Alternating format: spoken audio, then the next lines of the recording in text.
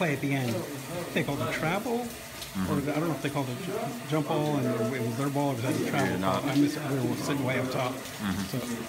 They called it travel. It looked like a jump ball, but I guess they didn't see it. There's nothing you can do about it. You know, we had multiple opportunities to win the game and you know, put the game away. We just didn't do it. So I'm not gonna. Can't sit here and blame it on any one play, especially by the refs. But yeah, we just didn't do enough. On that play, I mean, that was a one-point game where, I mean, it looked like it was really designed for you to make something happen. Yeah, I just saw an opportunity on the block, and I called for it. Shiz gave me the ball, and didn't go our way. Obi, it's a tough three-point night for the team. 6 for 31. That seemed to be the difference tonight. Yeah, we just they weren't falling. You're gonna have those nights, but you got to make up for it on the defensive end, and we didn't do that. So I think that was the biggest difference in the game. They came out in that 10-0 run the second half. Did they catch you by surprise or anything? We knew they were going to come out fighting. They're playing at home, senior night, things like that are always going to keep the team in the game. So, again, we didn't do enough. We didn't get enough stops. We didn't hit our shots, and that's why we lost. Nobody was finishing at the beginning of the game. It seems like you guys couldn't make a layup. How much, as the game sort of wore on, does that lend itself to guys doing more stuff on their own, not trusting if I make this pass down to the guys at the rim, and then you settle for more threes? Or yeah, you have to be cautious of that.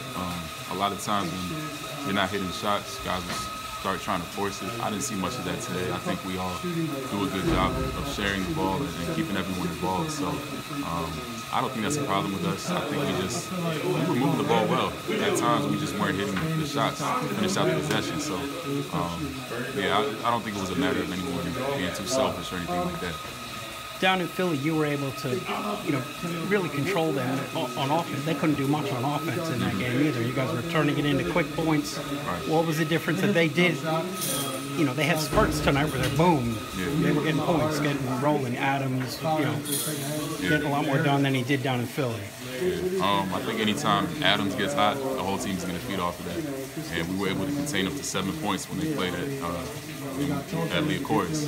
And tonight he was able to get off. And, a lot of times we had an opportunity to stop him. He just weren't close enough, and he got an open shot and things like that. So I think just letting their best players, get a head full of steam towards the basket and get into a rhythm was really what kept them in the game and gave them the confidence to close out with a win.